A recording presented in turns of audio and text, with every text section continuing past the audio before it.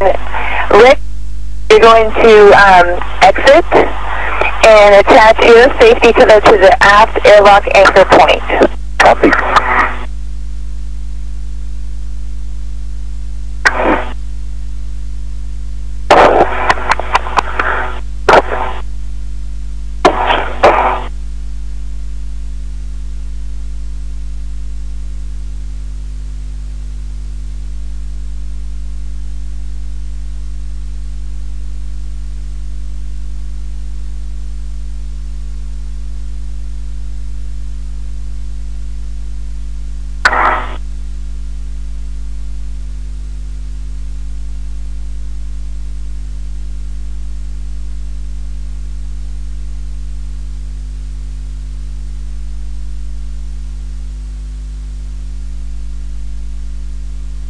Alright, Clay.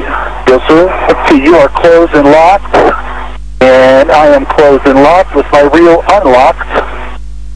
Give me 1 second, I'll get out of your way.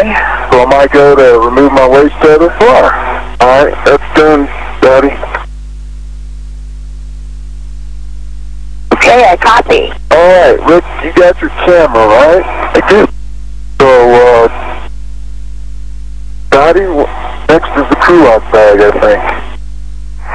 And I agree. You've got the crew lock bag, and you're going to put that onto your BRT. Okay. That's the one with Steve.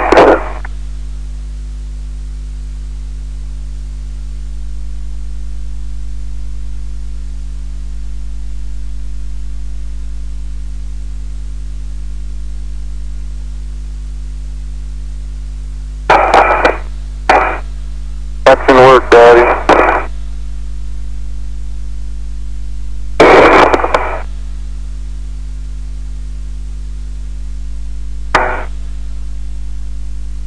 Daddy, right and left spacer handles are down. Copy, Rick. Rick, you're gonna love that SCU too, I promise you. Oh yeah. Man, no doubt.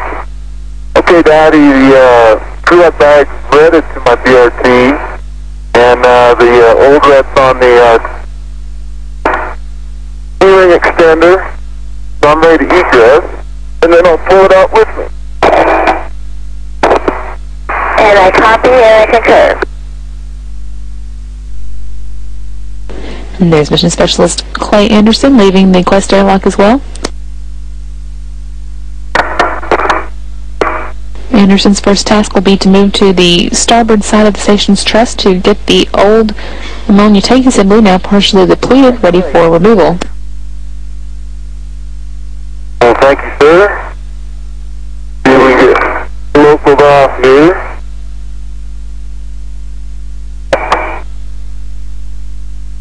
Oh, things float up here, don't they? I know. They're different. Alright, there's the local. So let's see the BRT ops here.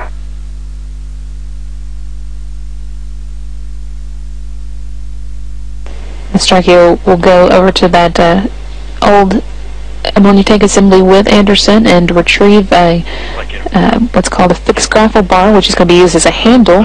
He'll install it on the new ammonia tank assembly in the shuttle's cargo bay to allow the station's robotic arm to get a grip on that to move it out of the bay.